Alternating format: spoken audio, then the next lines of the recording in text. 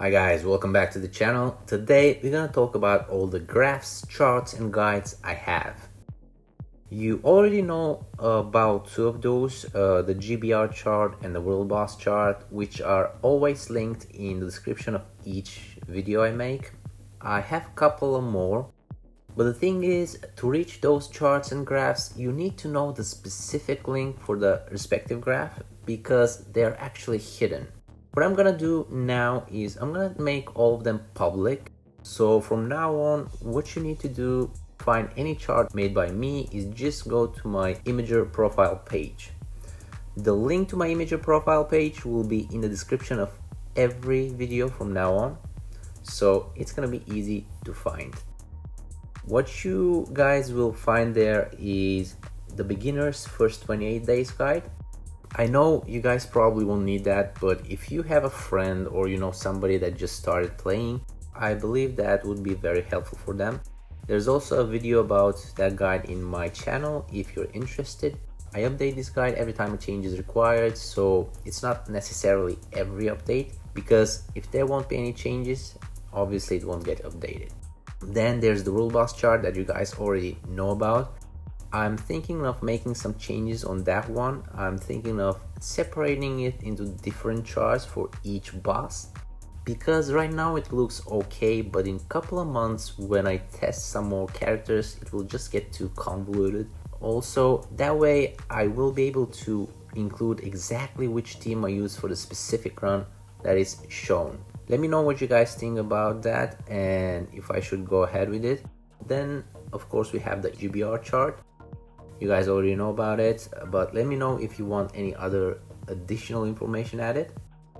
Now we're gonna talk about some not new. I've been making those for probably a year now or close to it, but probably most of you didn't know about those. Let's start with this one. This includes a couple of different things in one table. It's the native tier 2 cost, awakening cost, and uniform upgrade cost. Native tier 2 cost. The first part will show you the cost of upgrading a native tier 2 character from 1 star to 6 stars, 6 mastery, level 60. The characters are divided to 3 categories: regular cost, mixed, and double cost. Quicksilver and Cable are mixed because they are regular cost up until level 60, but from 60 to 70 they become double cost. Talking about 60 to 70, at the right side you can see how many biometrics do you need to upgrade each character from level 60 to 70. The cost from level 60 to 70 in terms of gold, BAM or tier 3 mats is not shown because it is actually random. Keep in mind, this chart does not include resources needed for gear and skill upgrade. Then the next part is about the epic quests and epic quest characters, the ones that you unlock after completing the respective epic quest. Essentially, this shows you all the materials you will need to complete the respective epic quest and unlock the respective character. Keep in mind that you will also need to have certain characters at up to 5 stars to complete those EQs. Those are not shown here. Next is the required biometrics breakdown for regular and double cost characters. After that comes the resources needed to enhance potential with 100% success rate. I don't think this is the way you should do things. I used to do it the 100% method, but then this last update I had a huge problem with BAM and CNS. So in the long run, probably the 10% method is better, though I cannot say for sure. Keep in mind that you need to double all those numbers for double cost native tier 2s. Next we have a tier 3 advancement cost. There are 3 categories: double cost, 1.5 cost, and regular cost. After that comes awakening unlock and rank up cost. All the materials you need to unlock and rank up the awakening skill for each level. For better able, you need to multiply all of that by 1.5. Next is the uniform upgrade cost. Now this one is a bit too complex. I'm not really a fan of it. I'll see how I can make it a bit easier to understand. The cost is color coded based on the cost of the uniform, and then the graph is divided in 2 parts essentially. Left side is for regular characters which require bios, non-stones or M-Crown shards and uniform upgrade kits to upgrade.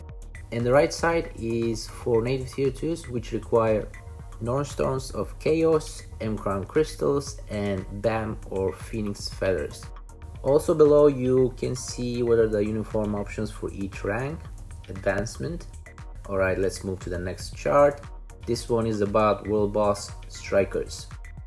Pretty much shows you all the old defense and resist down strikers, all the CC strikers, ignore dodge strikers, some other useful strikers like Anti-Venom and Ancient One, and lastly strikers that don't necessarily do anything special but are either high damage dealers themselves or have the 12% increased damage against villains and heroes effect, which is pretty nice.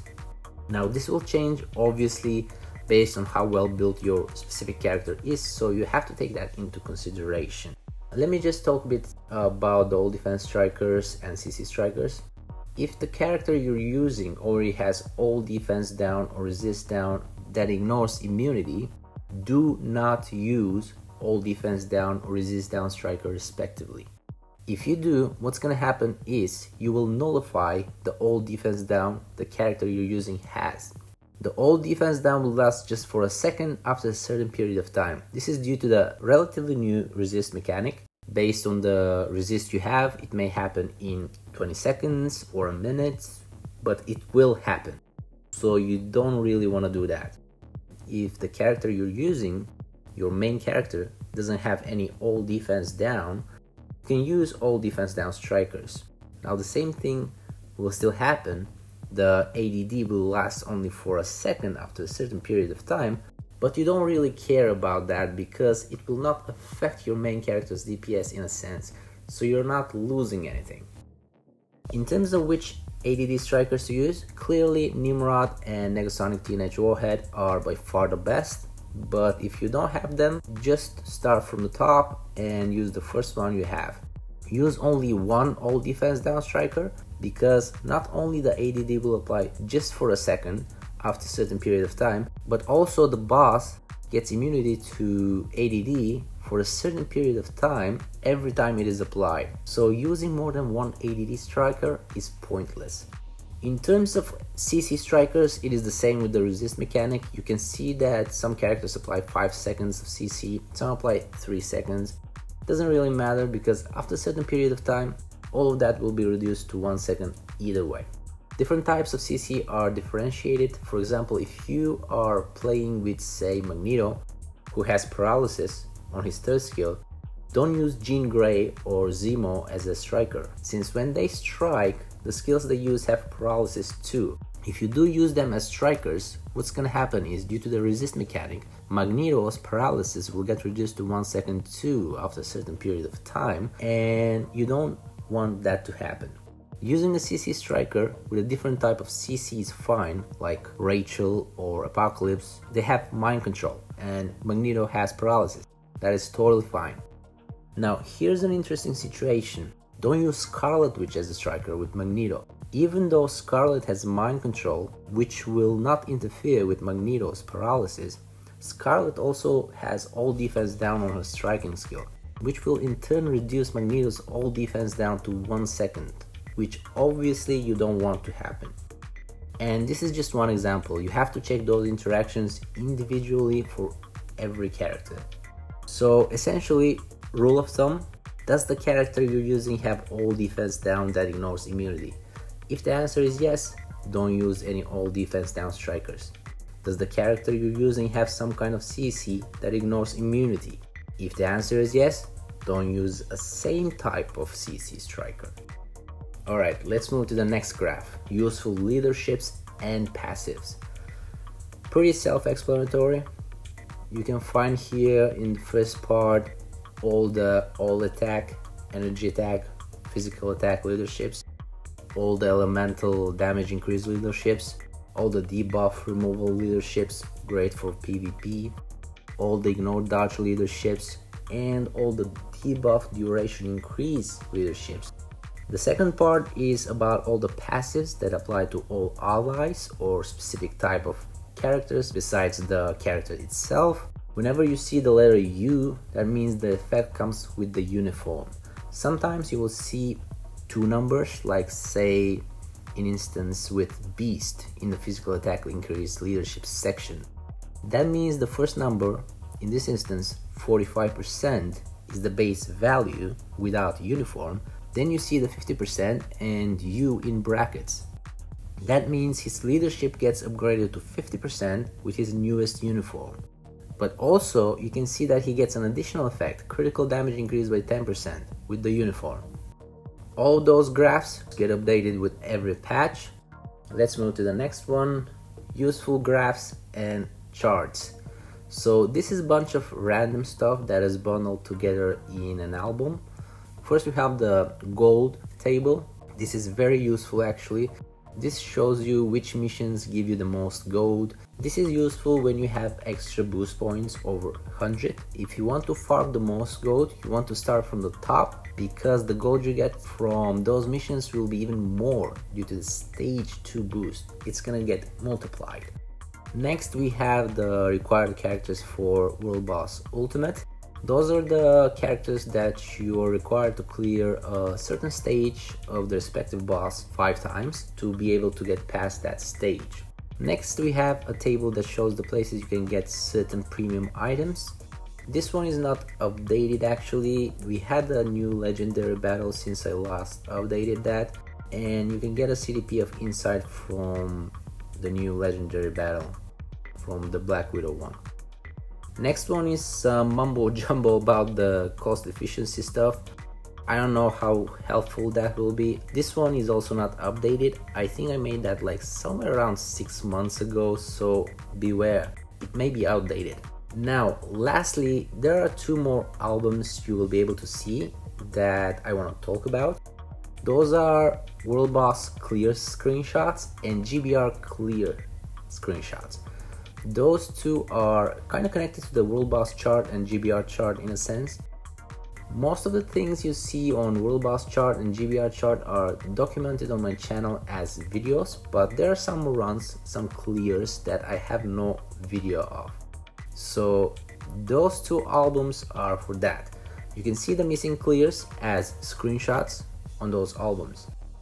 All the videos on my channel plus those 2 albums will be the proof for 99% of the clear times that you see on the World Boss chart and the GBR chart.